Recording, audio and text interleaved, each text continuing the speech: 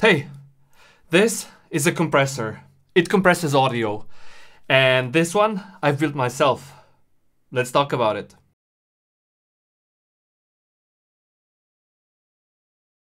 In my previous video, in which I compared all the microphones that I own, I made an honest mistake of setting my gain dials on the XLR microphones too high, with an explanation that I normally run my microphones into an outboard compressor that requires it. A few of my subscribers reached out if I could show said compressor and talk about it, so here we are. This is a replica of the famous Teletronix LA-2A optical compressor that I use when recording my voice for YouTube, and as you can see, including now. So why does a tiny YouTuber like myself need a compressor, you might ask? Well, in all honesty, I don't. But as to why I use it anyway, we have to go back around 6 years. During a skydiving exercise in a wind tunnel, I dislocated my shoulders so badly that I needed surgery. Now, for those of you who have never hurt an important joint such as shoulders, it takes a lot of time to heal post-surgery. 6 months at least, with the initial 3 months of complete immobility and very strict doctor's orders to rest. Which meant one thing: I had heaps of time on my hands. Now, those of you who know me personally know that I'm not the one to sit still for months on end and feel sorry for myself, so I decided I'll learn something new. And as I'm quite interested in audio gear in general, I always wondered how the audio signal works from an electrical point of view. And after some googling, the choice became clear: build a compressor. And not just any compressor, but the iconic LA-2A, which despite being almost 60 years old, is still one of the most respected optical compressors out there, and they still cost upward from $4,500, and any respectable recording studio has one in their arsenal. So, what is it so special about it that it warrants such a steep price? Before we go into that, let's first talk about what a compressor is. As the name suggests, it compresses audio, but not in a WinZip kind of way. It compresses the dynamic range by lowering the volume when it reaches a certain value. In simpler terms, think of it like this. Our voice is very dynamic in volume, and as we speak, some parts of our words, especially pauses between them when we take a breath, are very quiet, and others, such as when we talk with excitement, use emphasis, or just start a new sentence, can be very loud. If we open a recording in a software such as Adobe Audition, or in my case, Isotope Audio Editor, you can clearly see that the loud parts are very brief and then the loudness returns to a more normal levels. However, we always aim for those normal levels to be as loud as possible, but we cannot just dial it up. Our peaks will go off the charts, which will result in what we know as clipping. This is me, clipping. But why do our normal levels need to be as loud as possible in the first place? Well, because there are upper technological limits that our audio levels can't go above. If you right-click on this video and select Stat for Nerds, you will see a section that says volume/normalized. Ideally, this value is 100/100%, but the interesting part is in the parenthesis that says content loudness and is ideally a negative value but as close to 0 as possible. In YouTube's case, that 0 is set to -14 LUFS. I won't go into details, but in a nutshell, LUFS or loudness units are used in the process of quantifying a piece of audio's perceived loudness by analyzing the average level over time. This is how it looks like in Davinci Resolve, but your mileage may vary. If you want to hear more on the matter, Jason Yedlovsky has a lot of videos about it. Link in the description down below. Now that we have the prerequisite knowledge about audio levels, let's imagine I talk really quietly for 95% of the video and then say something very loud. Because we need to account for the loudest part of the recording, you will struggle to hear my voice when talking quietly. This is a very quiet part of the sentence. And this is a very loud one. But watch what happens if I compress it. This is a very quiet part of the sentence.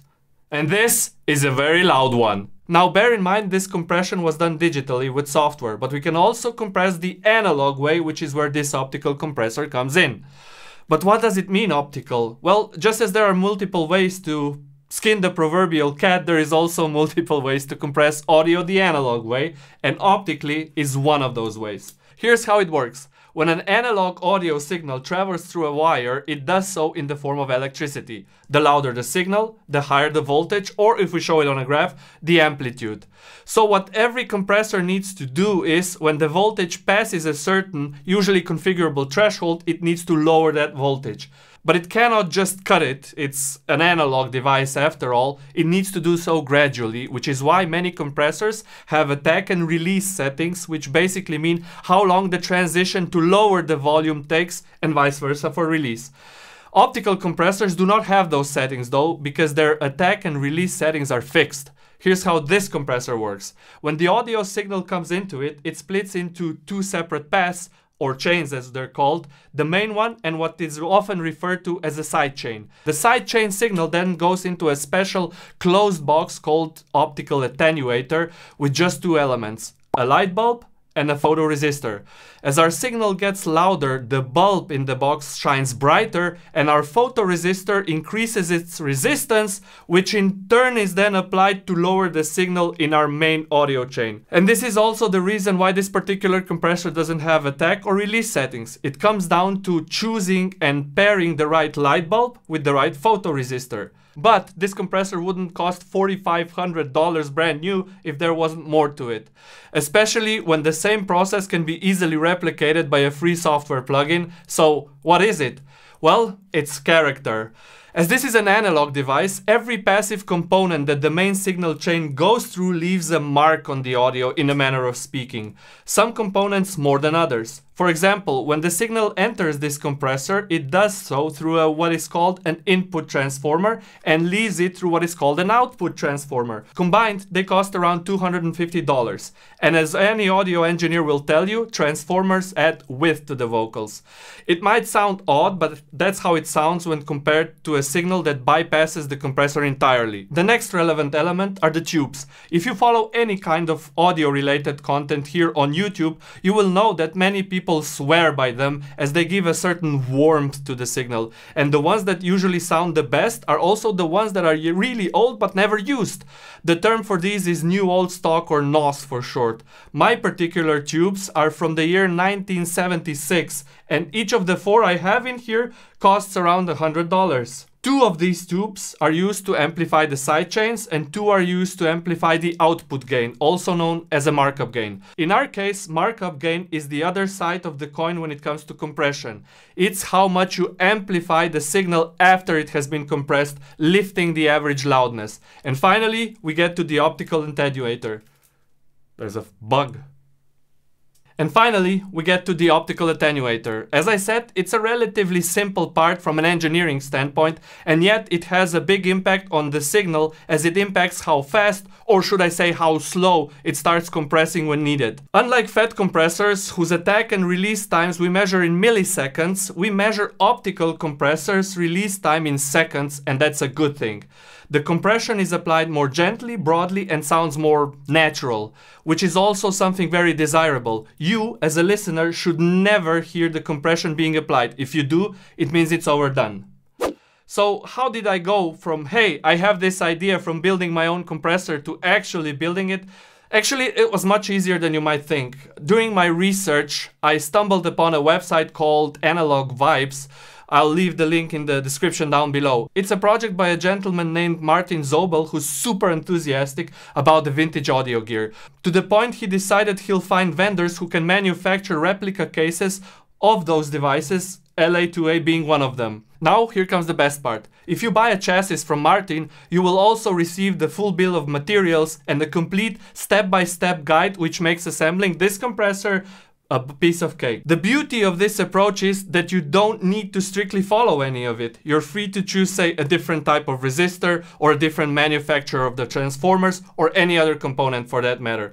And boy, did I stray away from it. Where Martin recommends resistors with 5% tolerance, I dedicated hours to watching YouTube videos about audio electronics to settle on 1% tolerance thin film resistors that I have no experience with, can't measure their performance but cost 10 times more. Keep in mind that resistor prices are measured in cents, but when you order many of them and apply the same attitude to other components, it adds up. Now we get to the main question. Do you need it? And here the following age-old wisdom comes true. If you have to ask, then no. Especially not for YouTube. No YouTuber in their right mind would invest into this kind of a device when you can get new lens, a light and a microphone all for the same amount of money. But for me personally, it sure as hell was a lot of fun to build, and I learned a bunch of new things about how audio works on the analog level, and that's a win in my book. Thanks for taking the time to watch this video. If you have any questions, be sure to leave them down in the comments below. And most importantly, if you found any kind of value in it, go ahead and click that like button. See ya!